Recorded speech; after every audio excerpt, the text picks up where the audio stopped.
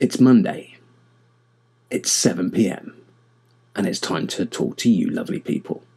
Well, it's not actually. It's Sunday evening, and the wife is downstairs watching The Apprentice final, and I thought I'd steal a few minutes to come and record another video for you. Now, the video this week was actually supposed to be from Snowdonia. I was doing a bit of a hill walk with some friends, and we were hoping for some pretty spectacular light, but the weather didn't quite turn out that way. I had Monty with me as well, and well, this is what he looked like when we were up there waiting for the light.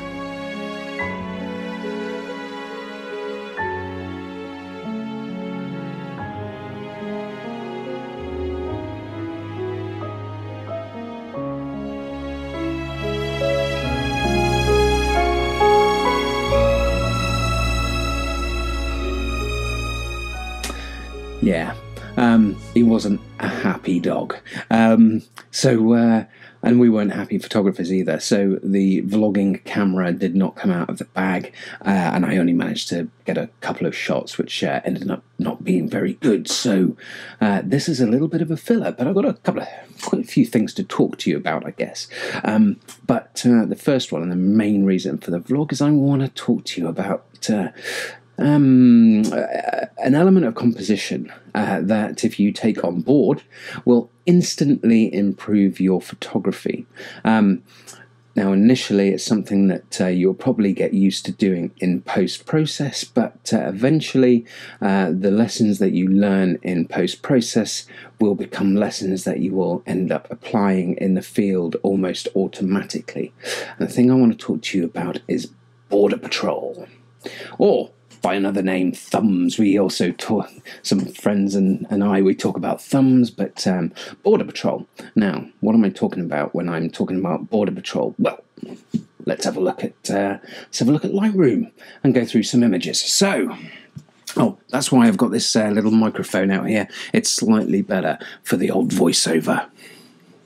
Right, now, hopefully you can see this image here, and this is an image that I shot a few weeks ago or a couple of months ago, and it was used in a recent vlog, and unfortunately the image that I used in the vlog was the wrong one, and I only noticed once it had been uploaded and had gone live, and I decided, well, there's no point pulling the video down just for a single image.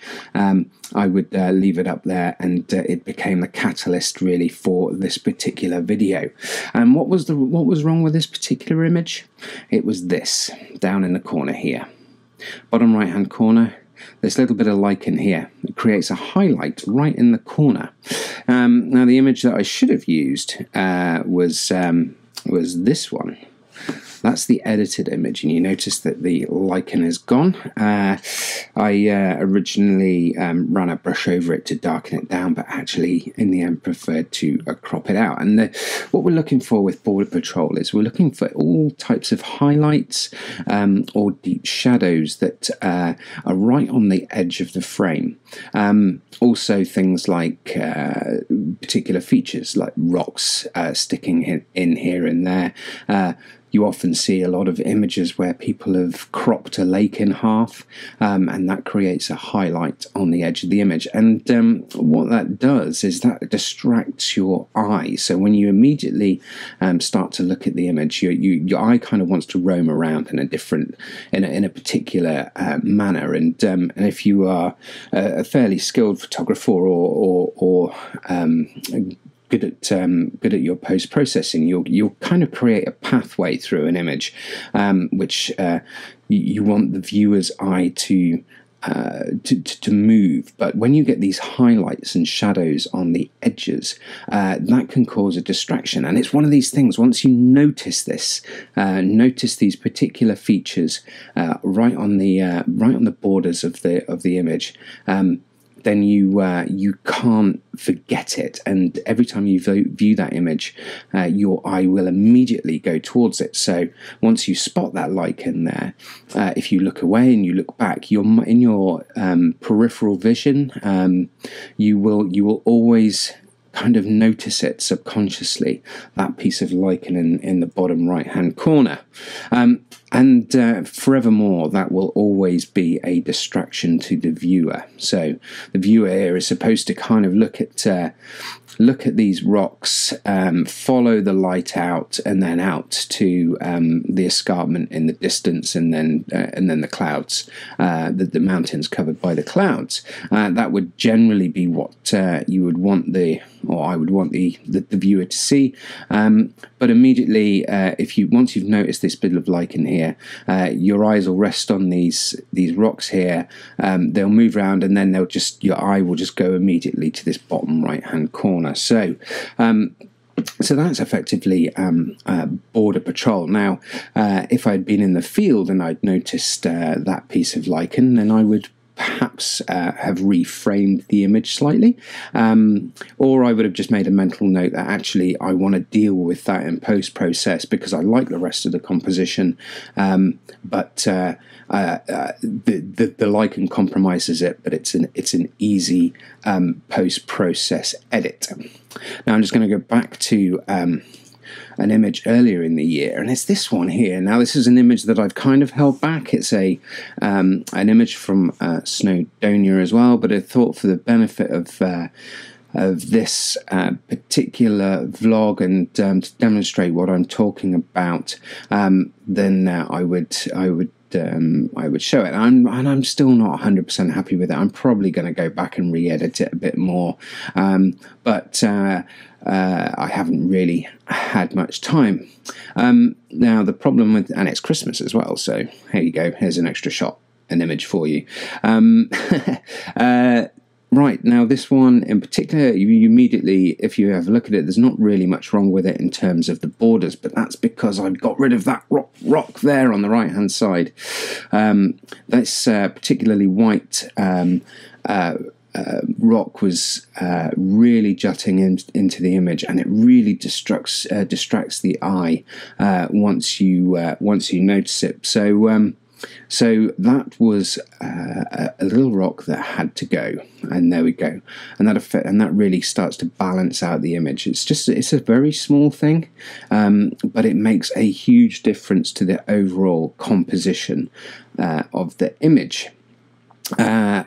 Now, this was an image taken in Italy, in the Dolomites. Lightroom's just taking a little bit of time to load it up because it is particularly big. It's quite a huge panorama. Oh, there we go, it's finally rendered.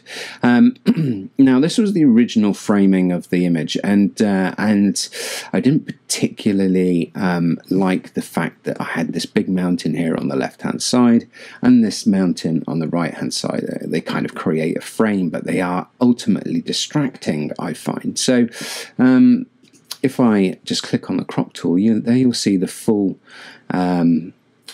panorama, as it were. So it was decided that I would crop it like this, and that would get rid of the mountain on the left and include more of the mountain here on the right, and then you don't get those two distractions of two mountains effectively cut in two on either side of the frame. Now what it does do is it leaves this little triangle here over on the left hand side, and it's I'd like to kind of get rid of it, but I'm in two minds whether to do so. I don't really like to clone out whole sides of mountains, and it's not too distracting, so for the time being I have left it there. And if I was to crop any tighter to the corner here, where the mountain intersects the ridge, then this rocky feature would be too close to the edge, and I want to leave some breathing space around the edges. So that's what you're effectively trying to do,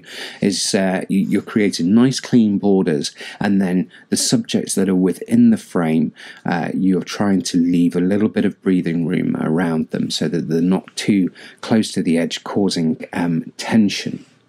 And then finally, I just want to take you to this particular image. I haven't quite finished editing this. Again, I'm not happy with it. It's not a particularly great image, but this was shot in Arran on my workshop back in at the beginning of November. And this was kind of the finished article, less any additional editing that I may do with it, but it didn't quite start that way. And if I just go to this one, this was a slightly earlier edit, and you'll notice these rocks down in the bottom right hand corner, which were a slightly different color to the others, and they really stand out. So that was I really needed to get rid of those bright rocks, and so I just used a brush and dulled those down, and then that effectively just gets rid of the highlight, and you'll notice the immediate difference that has on the overall image. If you leave it in there, then your eye will always end up going to these little rocks down in the bottom right hand corner, and if we do something about them, then your eye doesn't notice them. What I will do is I'll just share with you the full frame of it, and it was a stitch pano using an ultra wide lens. And I always had this frame in mind, and the problem that I had was these bushes over on the right hand side, and well, you can't quite see there because it's dark in there, but there's an earthly mound there overhanging with some foliage. So my frame was always going to end up stopping before those entered the frame, and it was quite tricky trying to get enough of these rocks in here and leaving enough space on the right hand side and the left hand side to give these two main subject rocks some breathing room. Anyway, so that those if I just take you back to the final image there, those are four examples of where looking at the borders of the image, particularly in post-process, and just eliminating those elements which slightly creep into the frame. It might be houses, it might be tree branches, it might be lakes that you have to cut into, things like that. Just eliminating those objects which don't have any breathing space around them, and or create some kind of highlight or dark shadow. Just getting rid of those just effectively allows your eyes to rest in the center of the image and follow through the image where you kind of want the viewer to go. And eventually, once you've done this a lot, then when you're out in the field, you will end up composing to eliminate those elements. How many people, when they're taking, an image, I guess a bit like mine, where I've normally got sort of a mountain in the background and a rock in the foreground, or some kind of water subject or plant subject. When we're composing, we're only fixated on those elements, the foreground, the midground, and the background, and we don't really take much notice of what's going on around the edge of the frame. But the more that you sort of post-process in this way, the more you'll think about that when you're actually in the field, and you'll eliminate those things so that you don't have to eliminate them in post-process, and that will just overall generally improve your compositional skill.